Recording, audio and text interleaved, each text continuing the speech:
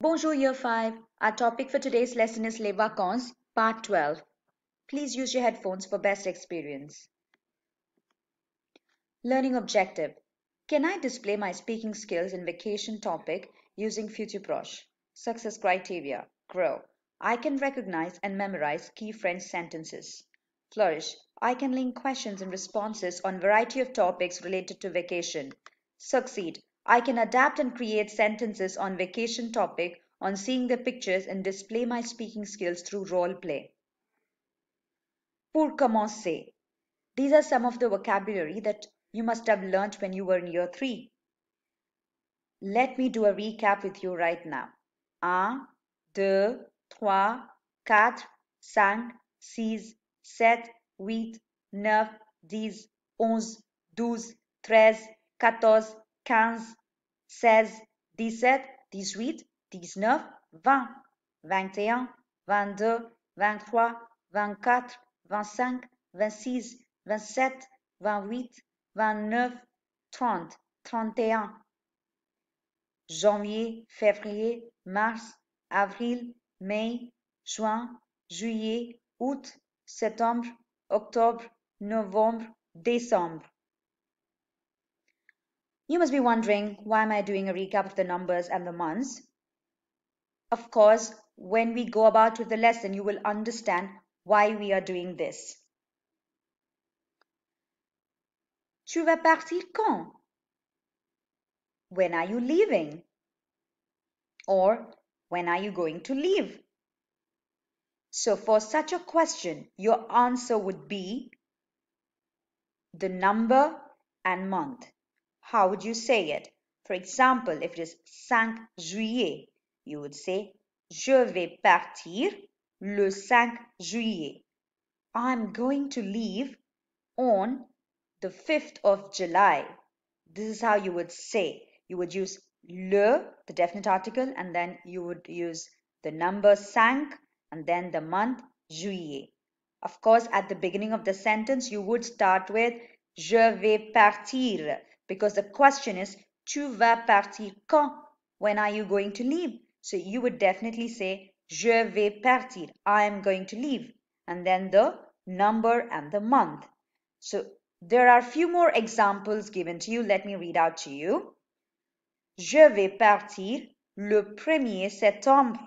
This is a little different. Instead of writing un, which is the number, we're writing premier. Premier means the 1st of September. So we say Je vais partir le 1er septembre. Next one is Je vais partir le 21 octobre.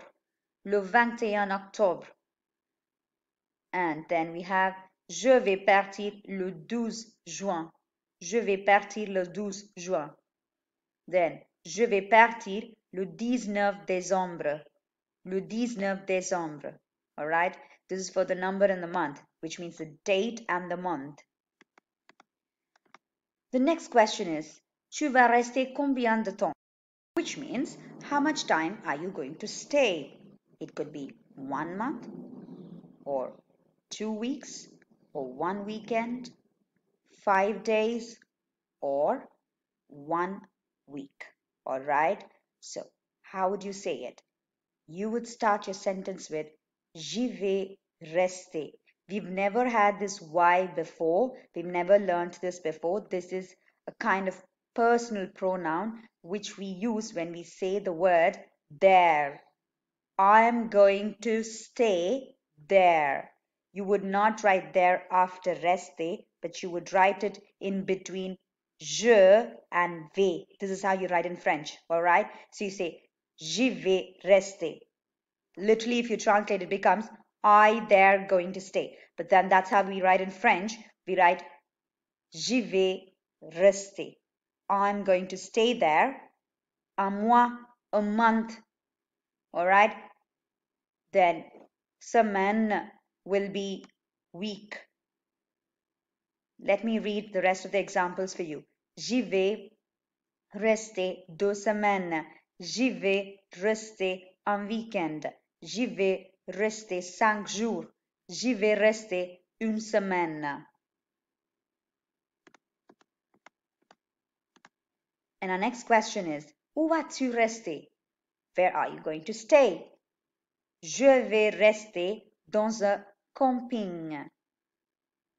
Je vais rester dans un hôtel. Je vais rester dans un gîte. We've never come across this word gîte, so I'm just explaining it to you. Gîte is a kind of hostel or a lodge. All right. Je vais rester dans une caravane. This is a cognate. You must be able to understand what this means. Je vais rester dans une auberge de jeunesse, which means it's like a youth hostel. All right.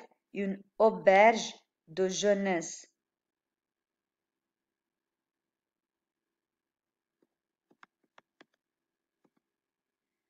Qu'est-ce que tu vas faire?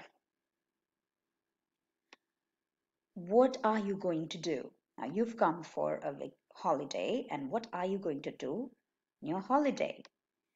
Je vais faire du tourisme. Je vais me bronzer. Je vais nager à la plage. Je vais aller à la disco. Je vais visiter des grandes villes. I am not going to explain these things to you because from the pictures you must be able to understand, or we have also done these words in our previous lessons. You must be able to remember them. All right? Now let's try to do our task A. Answer the questions with your own ideas. Let's see if you're able to answer them. Please pause your video at this moment so that you can take a sheet of paper and start writing on it. Write the question and then answer to the question. The first question is, tu vas partir quand? Then, tu vas rester combien de temps? Où vas-tu rester? Qu'est-ce que tu vas faire? These questions we've just done right now, but I'm asking your ideas about them. All right? You may pick sentences from what we've learned just now. All right? And add up your own ideas. After completing this, let's move on to the next one. Task B. Can you do a dialogue writing for a role play? Use the different questions that we learned in today's lesson. We will start with bonjour and then comment ça va and then a response to it. So it's only two people talking, two people in the conversation. But if you would like to add more than two people, it's up to you. All right. You may take up the challenge of adding more people together in this dialogue, in this role play. All right. So, and after wishing each other and asking how each other is, and then you could ask about the holidays. Où vas-tu aller en vacances? Where are you going during holidays? The other person would say, je vais aller, and then the place, and then your dialogue should continue with the other questions that we learned in this lesson, in today's lesson. All right. If you don't remember the questions, go back to task A and see the questions over there. All right, that would help you. But if you've already learned it very well and you remember it, challenge yourself and try to write without seeing those questions. All right.